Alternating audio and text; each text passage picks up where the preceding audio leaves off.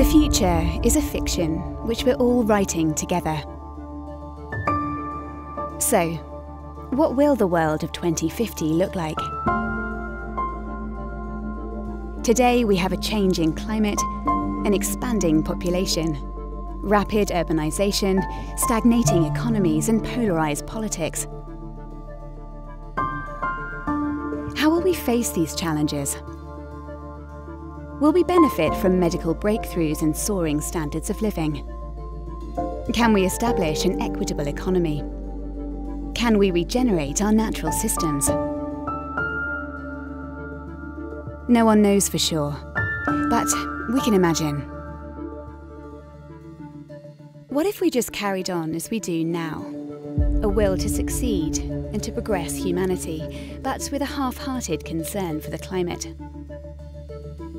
In this world, people's quality of life has continued to improve, but at the expense of the Earth. Technology has insulated people from extreme weather and rising temperatures. People first is the modern mantra.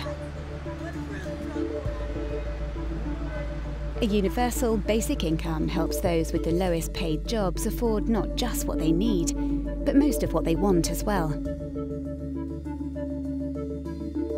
People have long forgotten how this land looked just 30 years ago.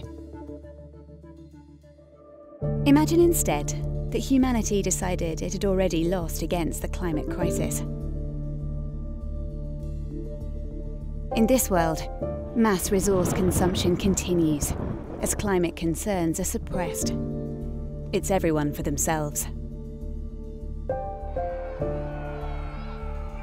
And the 1% have done much better than others. The 99% is less satisfied.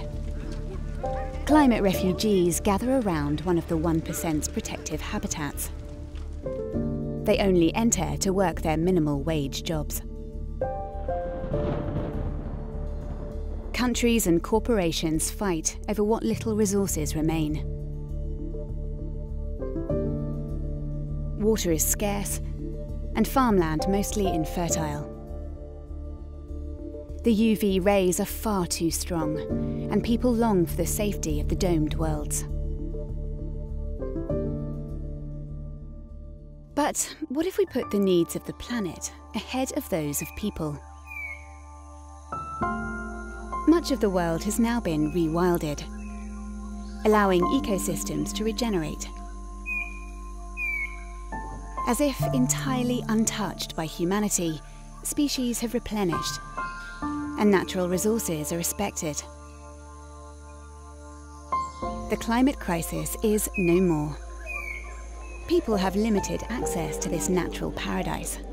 Instead, humans are confined to densely populated areas. Humanity was forced to make space for nature.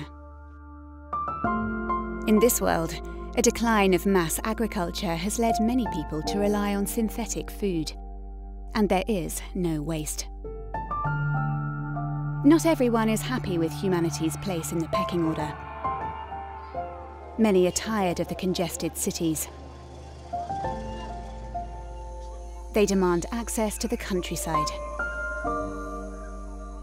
But no government would risk another climate crisis. Or perhaps humanity can find a balance between a healthy society and a healthy planet. In this world, people give and take in equal measure. They're aware of their impact on the planet and do everything they can to minimize it. Society runs on renewable energy, and there is no waste, as the circular economy has been fully embraced. Some like to cycle to work, while others prefer to take carbon-neutral public transport. Leading companies have introduced new technologies to help heal the Earth, extracting toxins and plastics. Everyone has access to learning, and more people than ever have received a full education.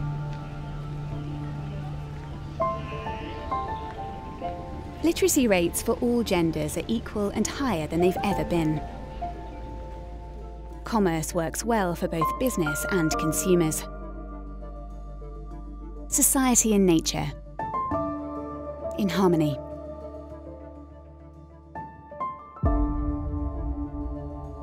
What will 2050 really look like? Our story has yet to be written, but whether intentionally or not, we, humanity, will decide our future.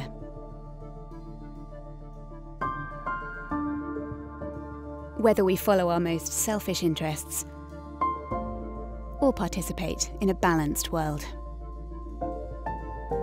What world would you like to live in? Which story will you write?